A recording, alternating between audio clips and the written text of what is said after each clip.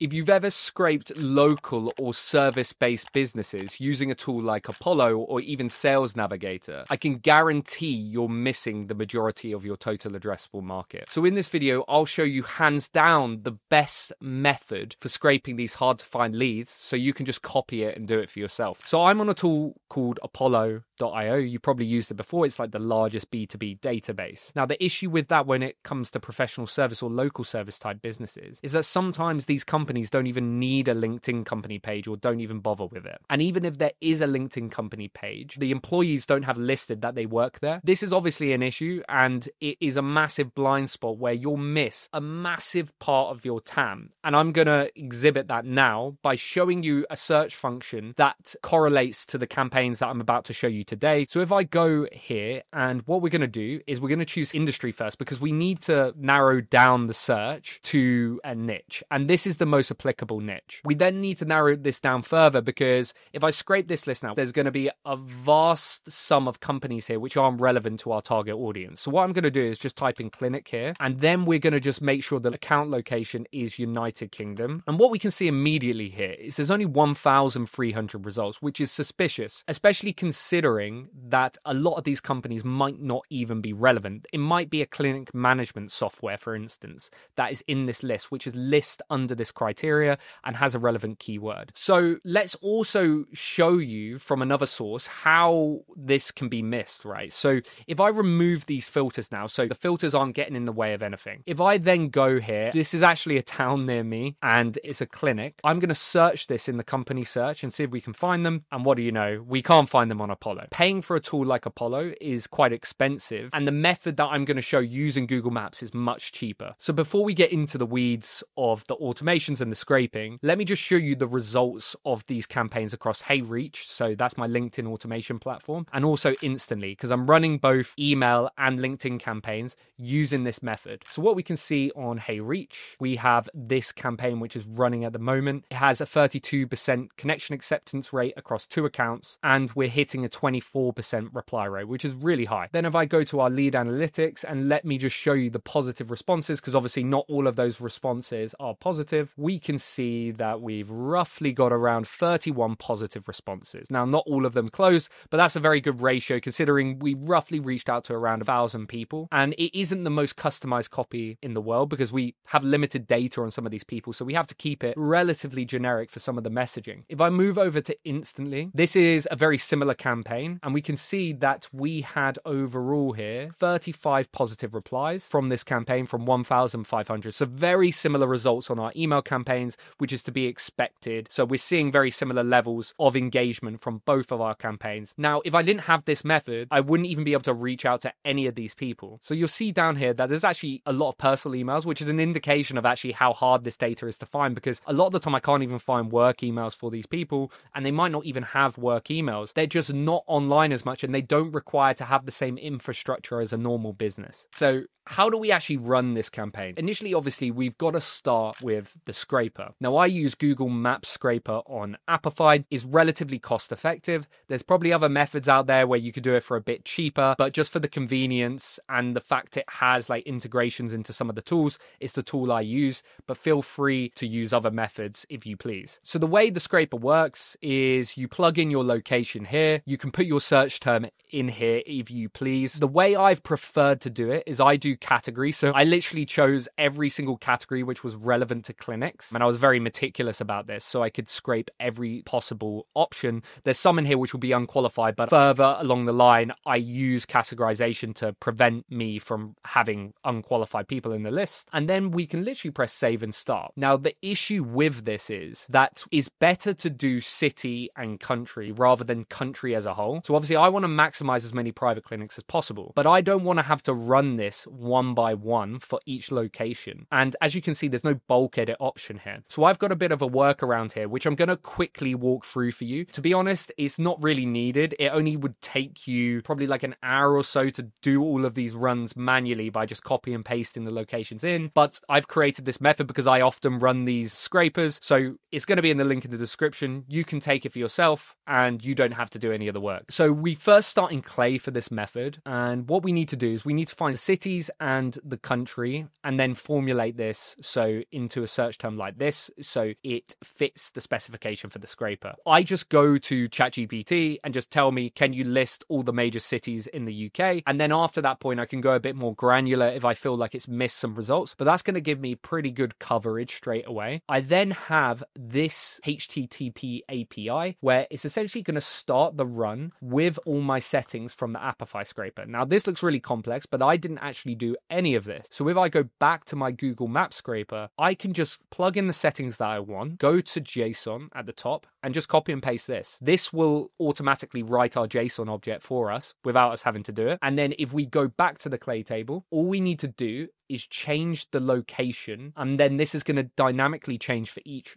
row. So once we've done that, you'll see there's a few errors here. The reason that is because on my Apify plan, I can only run so many at a time. So you're going to have to do this in batches. So when it starts to run in Apify, we'll then get this data and we'll be able to find the data set ID. So this is really crucial. We don't need to create a new column, but then we can create another HTTP API. And this is going to get our data sent over to N8N. And what I've done here is I've just created a little JSON object. It's very simple, but it's just going to type in the location data and it's going to give me the specific data set ID for that particular run in Apify. And that's going to be very crucial so we can then consolidate this data into one file. So if I go over to N8N, it's an extremely simple workflow. I'm not going to go into the really nitty gritty here, but essentially there's a webhook here. And all this is doing is when I press play in Clay, is then going to automatically get pulled through to N8N, and then it's going to get the run data from that data set ID, which is here, and you can change this with the link, and then it's going to dynamically change for each of our runs. If you want to find what that looks like in Apify, you can just go over to API,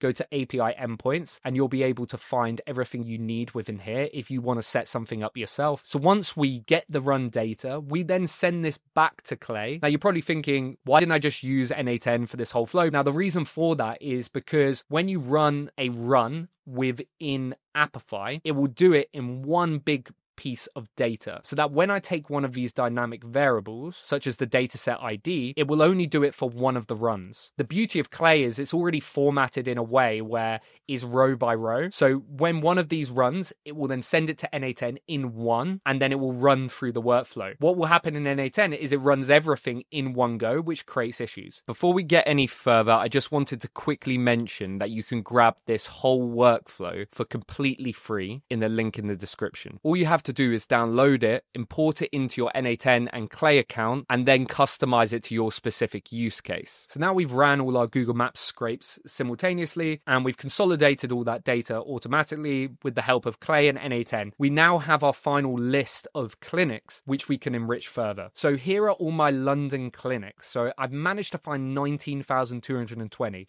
If we compare that to the Apollo method, how many could we find? We only had 1,300, which really shows the difference in the two methods. At this point, we've already got some really good data, right? We've got their name, their phone number. Now we've got the company data. We need to now find the decision makers, but I also need to do some qualification. Now, I'm not going to go into the weeds of this. I'm just going to show you roughly what I did. We're only interested in private clinics, so I've set up this prompt to search on their website. It's very obvious if they're NHS. If you're watching from the US or somewhere else, it's basically the National Health Service. We're not interested in these leads because they're linked to the government. They don't work privately. They have their own systems. They have less budget. They're not relevant to the particular service offering. So this will come back with a very accurate answer, and I can completely exclude all the NHS leads for now. I like to find their generic email address because sometimes it can actually be helpful to reach out to some of these people. Some of these clinics are quite small, so they might only have one email address, which is the point of contact. So it just lengthens our ability to reach out to certain people. We have a booking page URL. I'm not going to get into the weeds of that. We're just interested in if they're using certain booking software. And we also have a couple of other rows here, which are essentially pulling. So for example, in their booking page URL, they'll have Clinico, which is a clinic management software. And I can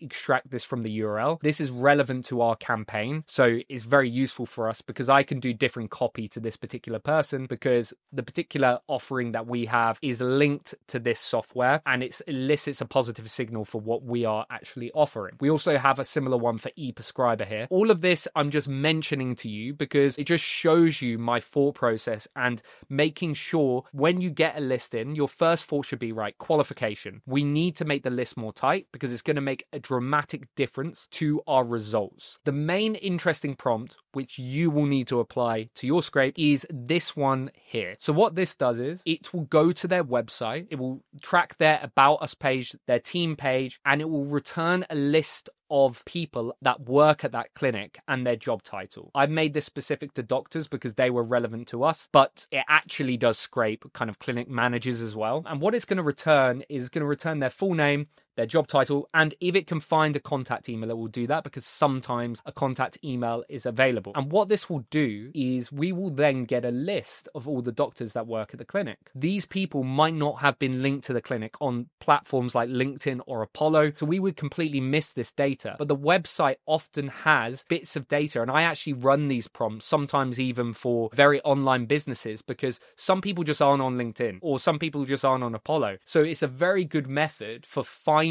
more of those people, more relevant decision makers at those clinics. And you can see here how successful this is. So for this particular clinic, we were able to find over 41 doctors for this just one clinic. Each of these people is a way in for us selling this offering. If I was going to go on Apollo, we might have found 2. So you can take this prompt, it will be in the clay table template. You'll have to adjust it to make it relevant for your particular target market. But for the most part, you'll be able to plug and play. So now we've got our people data. Now, obviously, we need to cleanse that people data, and we also need to enrich it with contact details. I'm going to go over to the second table, which has all of our people in here. So this has a full list, which is pulled from this other table. Now, the way you do this is actually very critical, is you need to write to other tables. So you create a new table, you can just keep it blank. You go to edit column. So what we can do here is we choose the table to write to. So that's the one we've just created. And then you want to select from a list, right? So if I just get rid of this and I go like this, we can go to that doctor list and you can see the list of items here. So that's all the doctors that we pulled from the websites for that particular lead. You want to click here because that's going to list all of the people on a separate row. So now this will pull all of the doctors that are relevant to that particular clinic, and we'll have all the other data points as well because we can map these and create columns. So when you go here, you're going to search like for, let's say like full name in this instance. What you're going to do is you can then just create a new column and it will just copy the name of that column,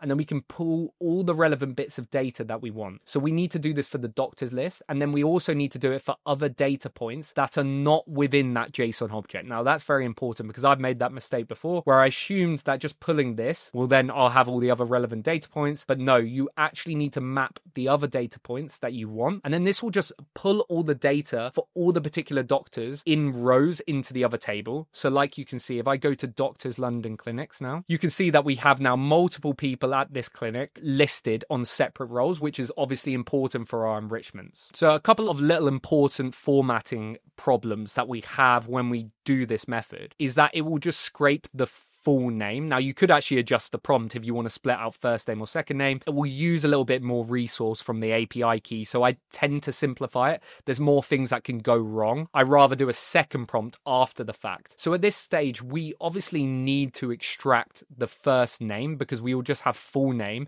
and it'll be like Dr. Rita second name, right? So we need to extract that first name, which I have with this particular prompt here, which you can see. So it's basically going to look at the full name and it's going to pull the first name. Sometimes there isn't a first name, in which case it's then going to do doctor at the start of it instead if it only has like an initial, because sometimes that happens. Like you see here, it's going to do Dr. Sloan instead of, Dr. Rob Sloan, because that would look weird when we come to our email or LinkedIn copy. So that cleans that up. So we have a clean list of names, but we also want to just qualify that they're 100% doctors or people that we want to reach out to, right? So I have this role category, which also runs a prompt where it's going to look at job title, full name and title and category name. So I fed it a bunch of data, which is existing within the table, and I'm asking it to give me a right answer. Now, it might not be 100% accurate, but if it can make it, 95% accurate, is much better than nothing. So I always recommend recommend making sure you always think about cleansing your list as much as possible, because it's going to have a dramatic effect on your ability to get results efficiently. But make sure you do it with an API key, right? You definitely need an API key for this, because otherwise it will get ridiculously expensive using Clay. And then the rest is relatively simple here. So when I know their doctors and when I know I've got the relevant first name, right, we can then find their personal email, we can find their work email. I have a prompt in here to find their LinkedIn URL. So I will essentially use their first name and job title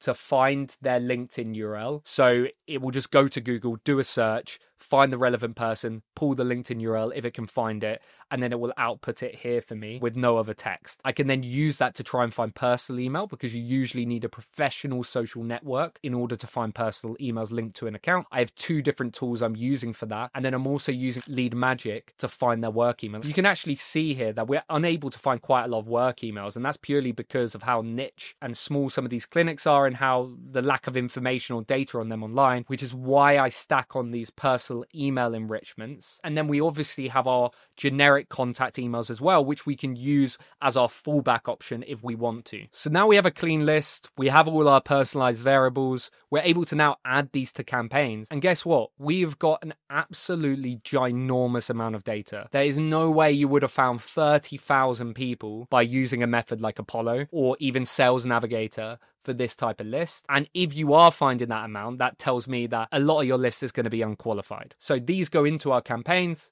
And of course, that's where you need to theorize what your copy is going to be, what your offer is, so you can get really good results from the data that you've just scraped. You just saw how you can actually acquire difficult to find data and reach out to those leads personally using platforms like HeyReach. But if you really, really want to dial in your outbound, please click the video to the side of me where we go over the lessons we've learned from sending over 5 million LinkedIn DMs, so you can skip the learning phase, gain some insights, and generate a ton of pipeline for you and your business. See you over there.